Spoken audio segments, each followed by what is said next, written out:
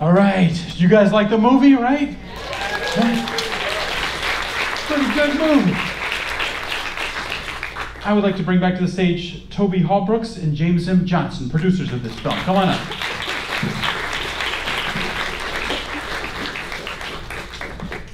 All right. See, I told you they loved the film. Good. I hadn't heard anything. So we were just talking a little bit in the lobby about it. So I wanted to find out, before we go to questions from the audience, like, what was Robert Redford like? This guy's a legend. Loves the New York Times. Loves the New York Times.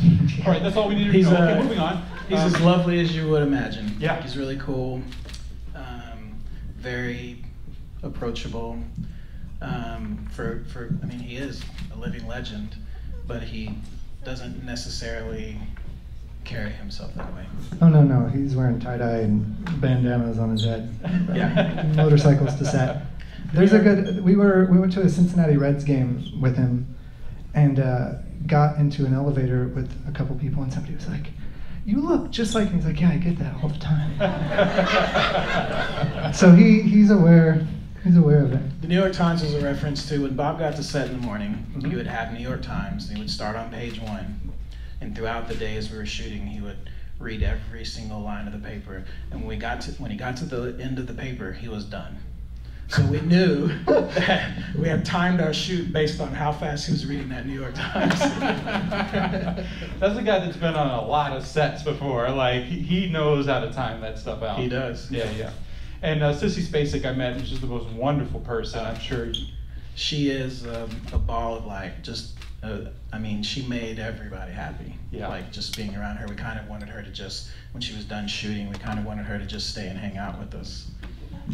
Yeah, we want to make more movies with her. She's amazing. I mean, we are actively looking for other projects to do with her because she's beyond amazing. Taking fashion tips and everything. Yeah. Fashion tips. No hats, she said. So no hats. What about that? Well, I didn't build up to that joke or anything. I just think so. That's a pretty sharp shirt too you got on there, I gotta say. I am Beto. You look different in person. It's actually. You look taller.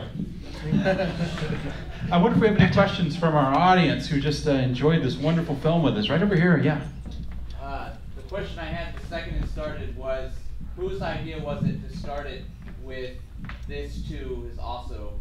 That was all David. That was in the script. Yeah. That was in the script. Yep. Yeah, for sure. The beginning of the movie says this story is also mostly true, or something like that, and that's from Butch Cassidy. Yeah. Well, not the also part. Yeah. That's a deep cut, deep reference for this movie that maybe There's few also people have seen. Maybe. a reference to the Sting. Did anyone notice that? Yeah.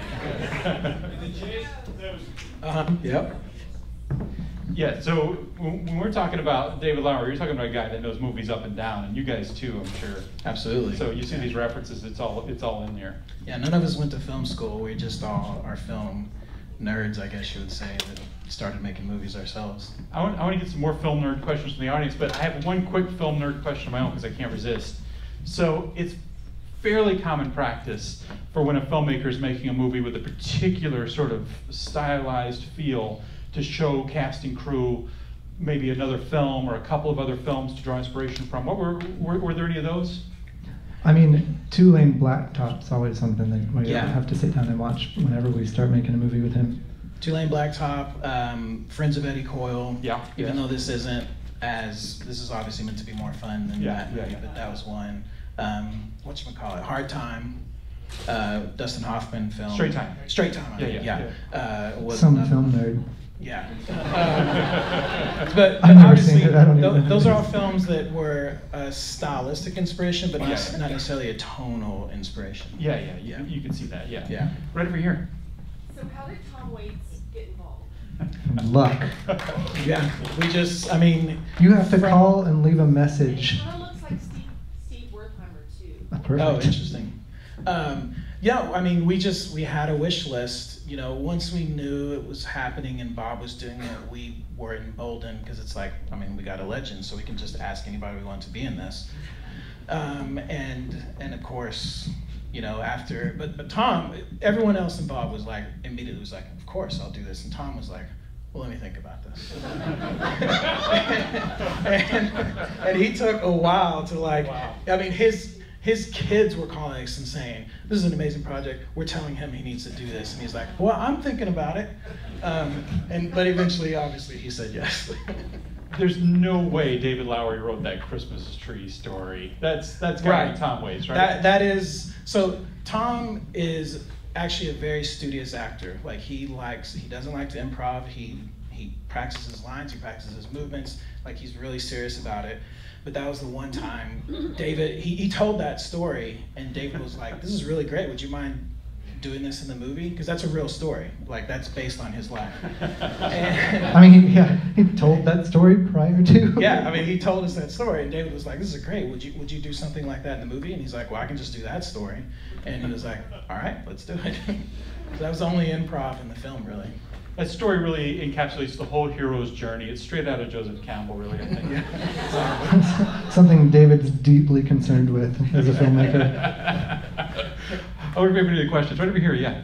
I was just wondering, did you happen to get rights to those, clips from older films? You know, funny you should point that out. I don't know what you're talking about. No, we did, but obviously Bob helped make that pretty easy for us. It's tedious, I can tell you that. But everybody was super jazzed once they saw where it was going, and meaning the rights holders of those pictures. They're like, yeah. Oh my God, that's one of the great moments in the movie too. When you see that, you're like, oh, that's actually from what, the chase? Yes. Yeah. See, film nerd. I wonder if we have any questions from our audience over here. Don't be Anybody shy. got a question? I'll just ask another. Yeah. So, I know since it was a wish list, you all wrote Paul Newman down in spirit, right? It's a wish list. Hope for it. I mean, possible. That's who I was channeling in my part, which I'm sure you didn't notice or you blinked and What was missed your it. part? I don't want to know. I was a heavy metal parking lot dude. Man, I wish you could hear all the dialogue. It was really solid. Like, he's blushing. I'm not gonna act for you, but like we played it for a test audience just early on in where were we, in Sherman Oaks, and they had it jacked up, and like everybody was rolling because it was such a crazy, funny line and thing to hear while Bob's walking across that it was just way too distracting. But it was really good, trust me. We'll wait for like the. Sorry to take your Paul Newman question. Yeah, I mean, we all miss him. He was not available for this film. not available. I wonder if we have I think I saw another hand. Somebody in the said back. Keith Carradine. Anything about it? Oh, he's just the best. He's amazing. We worked with him on Ain't the Body Saints. He, as happens with films, he originally, and he was in on all this. He originally had a bigger part in this film, but as the edit came together, just things changed. But he was very aware of that from the beginning. That the part was, could change in the edit, but I mean, luckily for us, he just liked us and liked hanging out with us when we made Ain't the Body Saints. And he was like, look, I don't care if it's a small part. I'll come hang out with you guys and work on this because it's like, it's Robert Redford and Sissy Spacek and Casey. So Great dude. Also Yeah. a great dude. super great dude. And if you haven't seen Ain't the Body Saints, he does a song in it. I mean, he's great. Yeah, he's a wonderful actor. And in fact, like if you'd said, hey, do you guys want to make a movie with Keith Carradine? You'd probably be like, yes. The fact true. that, Yeah, he's amazing. Layering on this much sort of legendary, magic is incredible. It's just almost too much. I wonder if we have I saw a hand in the back. Yeah, in the back. I have an arcane question. Who picked this song? Who's run the game? Oh, It was also in the script. Yeah. David wrote it in there. From And that the- was always meant for that sequence. Yeah. It's such a deep choice. It's such a great, perfect choice for that moment. And that's a big scene, that's a big Redford scene in the movie. So Yeah, it was definitely one of the first things that we saw. He had cut that together, and it was like, oh, this all works. yeah, it really does. I wonder if we have one last question from our audience here. I saw a hand right over here. Yeah. I just saw it in the credits. The guy that Casey Fleck plays, the real guy, John Hunt. Yeah. he was in this movie? He is in the movie. Yeah. I saw his name. He plays the guy that, well, he didn't have a cat. In the script, he had a cat, but he was the guy that during the escape montage, the last escape, and he was like, hey, Forrest, you ready to go? You ready to go to lunch? Yeah, and we just did the premiere in New York, and he was at the premiere, and it was really amazing. He got to walk the red carpet with his wife. And He'd never been to New York. He'd never been, yeah, and he got to stand up, and get recognition. It was pretty amazing. Although he is worried that, like, all of his old friends are going to make fun of him for having a movie made about him.